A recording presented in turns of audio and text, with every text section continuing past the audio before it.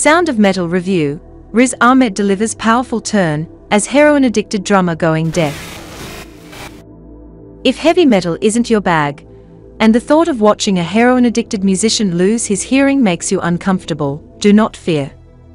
Both those elements help set the table for the powerful new film Sound of Metal, but this fine movie is so much more than its premise.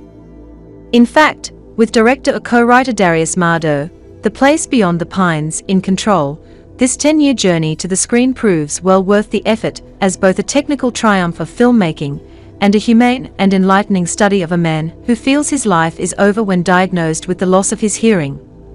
A vital component as the drummer of a metal band and the reason he thinks he has for living at all. Without it, who is he? That key question that is slowly answered in this compelling character study made all the more effective with a career-best performance from Riz Ahmed, a 2017 Emmy winner for The Night Of, whose singular dedication to every facet of this challenging role pays off in a haunting and authentic turn hard to shake off after seeing.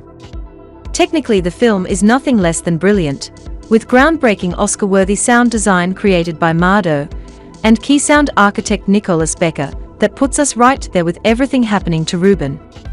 Becker also closely collaborated with Darius' brother Abraham Mardo on the pitch-perfect musical score, a key element in helping the movie work as well as it does.